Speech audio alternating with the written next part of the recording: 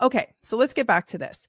The expected resting metabolic rate drop would be a normal slowdown due to overall tissue loss, right? They're losing some muscle, they're losing some fat mass. Their body should slow down their resting metabolic rate.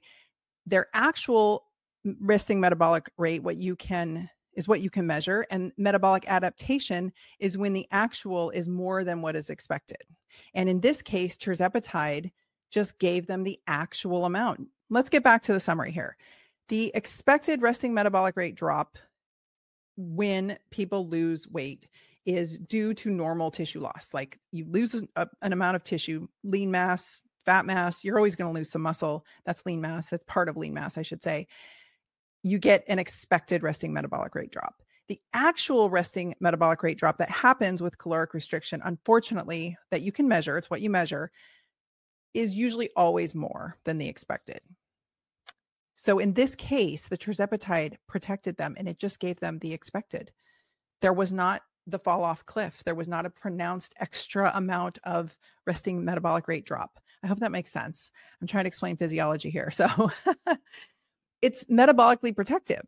No unnecessary metabolic slowdown. The tirzepatide users didn't experience the bonus drop in their resting metabolic rate that sabotages most dieters. Resting metabolic rate dropped only as expected, not extra.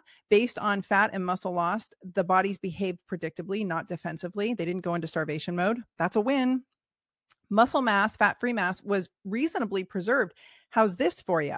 About 75 to 80% of their weight loss was fat, which is better than diet-induced losses. Most diet-induced losses are anywhere between 25 and 40%. And I know we hear the stories. Everybody loves to lean on that 40% because of one study that happened years ago. Oh, they lost 40% of their lean mass. Only a portion of lean mass loss is muscle, FYI.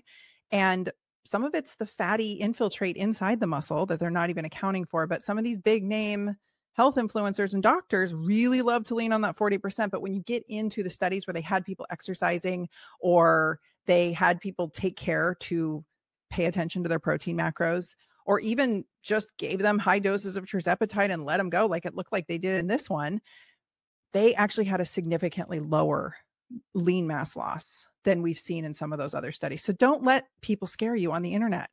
It's bullshit. They are trying to scare you for some other reason.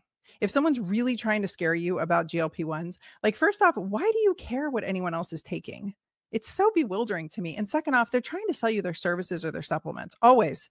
Just always go a layer deeper. They're always either selling services or supplements to you. So anyway, their fat oxidation increased. Their bodies became better at using fat for fuel. So they had a higher fat burn. That's a win. That's a metabolic win. That tells me that tirzepatide is actually improving the metabolic terrain. And their appetite decreased without rebound. No compensatory spike in hunger hormones like ghrelin.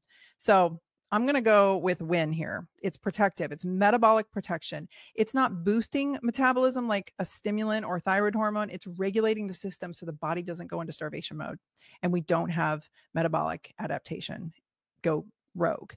Tirzepatide allows for weight loss without metabolic panic, if you will. That's what makes it powerful. It's very different from their just eating less calories that we're hearing on some of these reels on Instagram. So I just wanted to share that.